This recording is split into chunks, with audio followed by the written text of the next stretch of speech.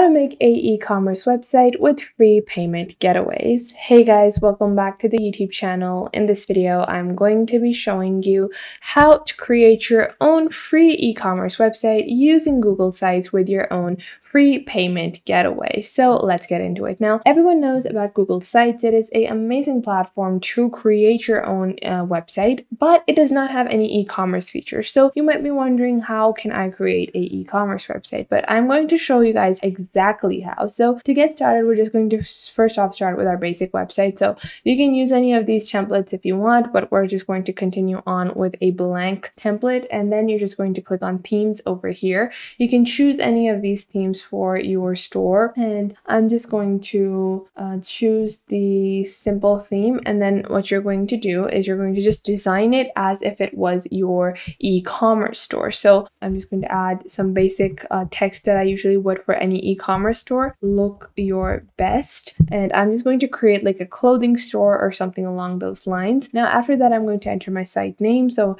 this could be Vogue Fashion, like this.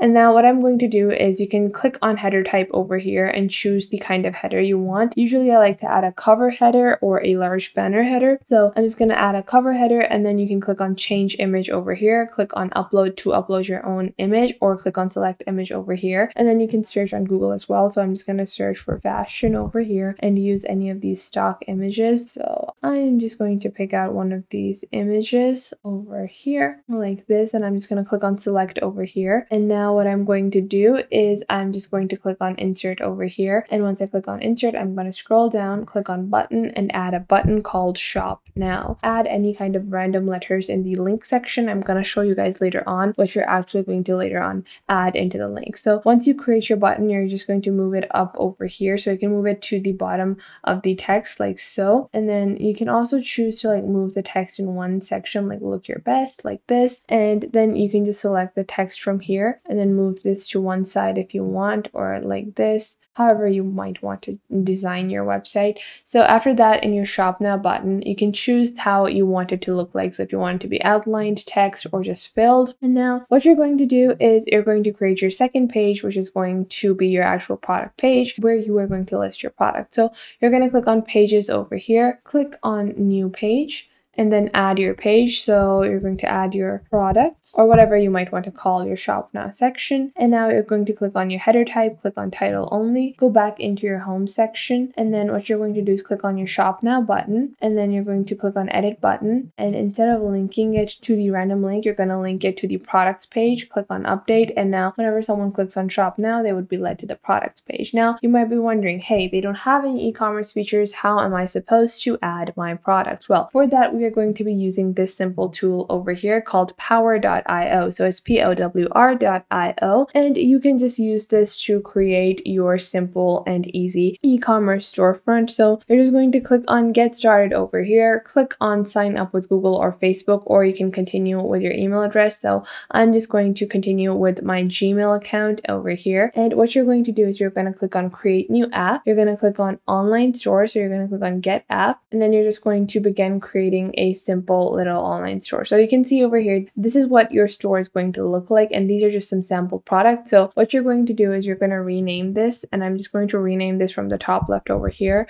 I'm going to add Vogue Fashion, and then what you're going to do is you're just going to click on the content section, and then you can just delete all of these. You can also click on settings over here and choose the currency that you want to use. You can add discount codes. You can also add redirection URLs once people have purchased a item.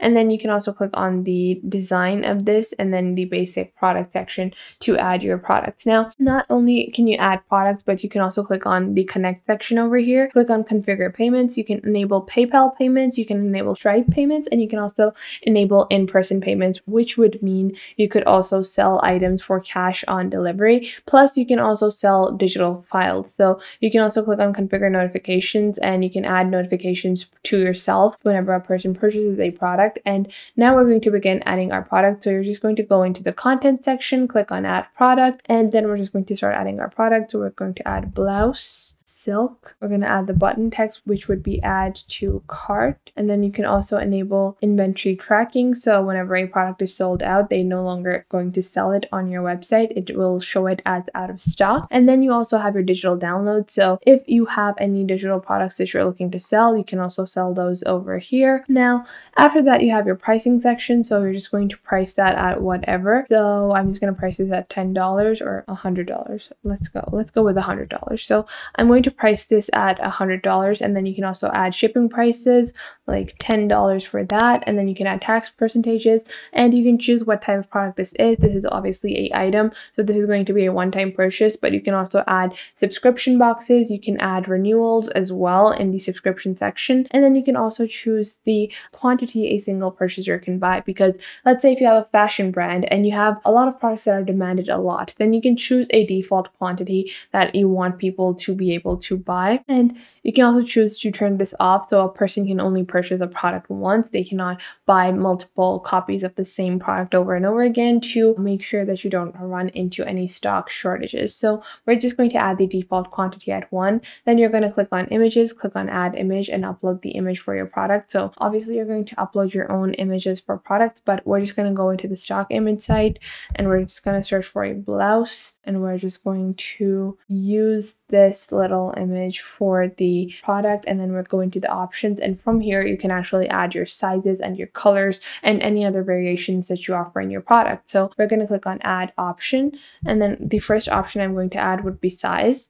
Click on add option again, and now we're just going to add the sizes, which would be XS, add option, S, add option, M, add option, large, like this. So you're just going to add the options. You can write the entire things, and then you can also click on another option group. So if you want to add color variations as well, you're going to click on add option group, and then you're going to label this color. And then you're going to click on add option group, which would be pink. Then you're going to click on add option group, which could be white. And then add option group, which could be skin, like this. And you can also choose to sell a product for a different price at different options. Let's say if you're selling something like cloth by the meter, then you can choose, like if someone is buying 10 meters of a curtain cloth, then you can choose to add a specific price over the basic price. So that price would be added over the basic price of the item, and I'll show you guys how that works. Let's say the large size of this shirt is going to be sold for more money. Let's say I charge an extra $5 for the large version, so I'm just going to add $5 over here,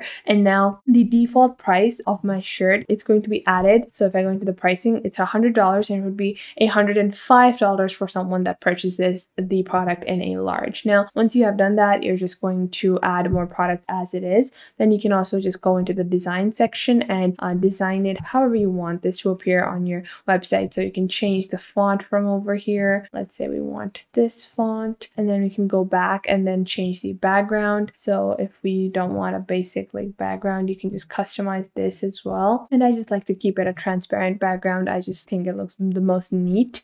And then you can also have your button designs. You also have your border designs. So you can add a border color like so. Click on done over here. And now once you have done all of your designing section and added your products, you're just going to click on publish over here. And now you're just going to click on copy code. And don't worry, you don't have to change anything. You don't have to learn how to code. This is a very simple integration. You're going to click on copy code. You're going to go back into the products page that you just created on Google Sites where you left it off. And then you're going to click on insert over here, go up, click on embed, click on embed code, and then you're just going to paste it as it is. Whatever you copied, just paste it as it is. Click on next, click on insert, and once you do that, you're just going to expand this box over here. So once you do that, you're just going to expand this box over here like so. Just expand it however much you want, and then you can just expand it, you know, the more products you have, the more you can expand it. Obviously, I only have added one product. I don't really need to expand it too much, but just like that, I have added my product or my e-commerce front. And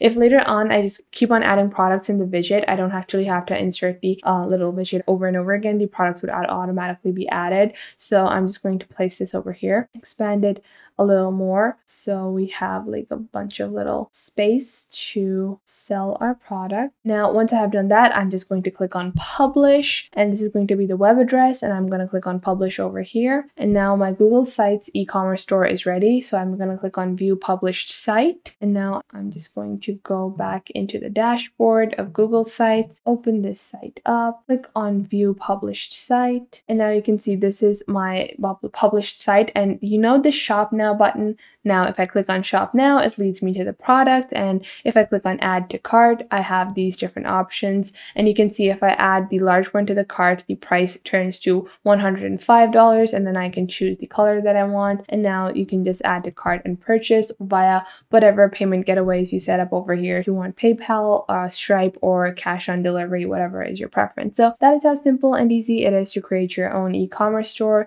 using Google Sites and this simple integration of Power.io. I hope you guys found this video helpful. Make sure to leave a like and subscribe to the YouTube channel, and I will catch you guys in the next video.